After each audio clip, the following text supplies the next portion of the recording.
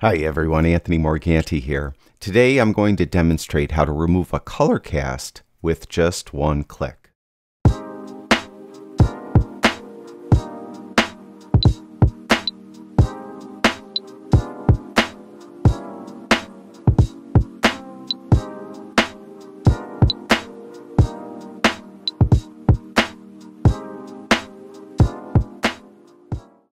A year or two ago, I did a video demonstrating how to remove a color cast in Photoshop. It's a very effective method to remove a color cast, but it is a multi-step process.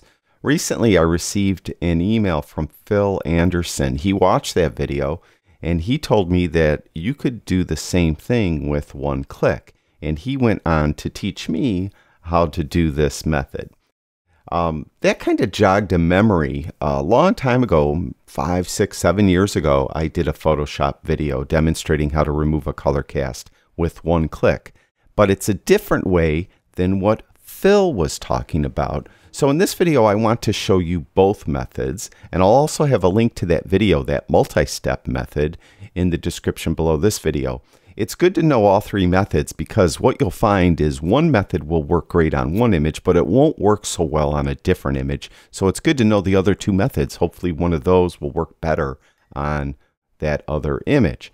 Now, for this demonstration, what I'm going to do, I have my background layer. I'm going to duplicate it twice by hitting Command J on my Mac twice. It's Control J on a PC.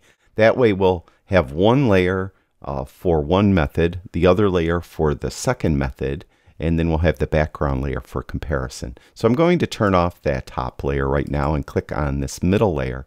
And I'll show you the method that Phil told me first. And it's one click, but you have to get to it in a menu, okay? So you have to go up to Image, down to Adjustments, and then down to Match Color. And then see this little Neutralize checkbox? All you need to do is check that box. And give it a second, and there it removed that blue color cast that is in the image.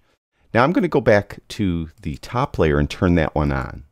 Now I'm going to show you this method that I did a video on eons ago. It feels like, at least. For this one, just go up to Image and then go to Auto Color right there. Just click on that and you can see it remove the color cast as well. Now it is slightly different. If I turn it off and we compare it to that first method I showed you, you could see that one is a little bit warmer.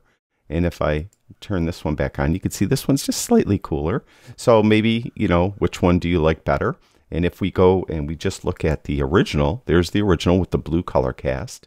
There's the method that Phil told me how to use, that is Neutralize Color. And there is just Auto Color. So now you know two more methods on how to remove a color cast in an image. Hopefully, these two, along with that other method, that first method I demoed a year or two ago, you'll be able to remove a color cast in just about any image you happen to be working on. Thank you, Phil, for emailing me, and thank you everyone for watching my videos. I really do appreciate it.